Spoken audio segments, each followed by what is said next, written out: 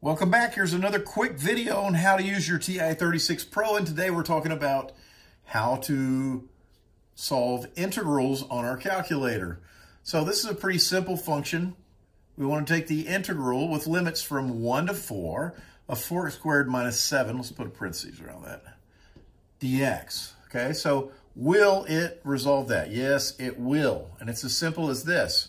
Second, and here's your integral button right here, okay?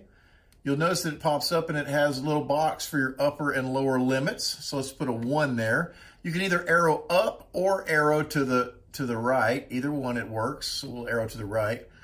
And we'll put a 4 up there. And then arrow again gets us into here. And so we have 4x squared minus 7, right, dx.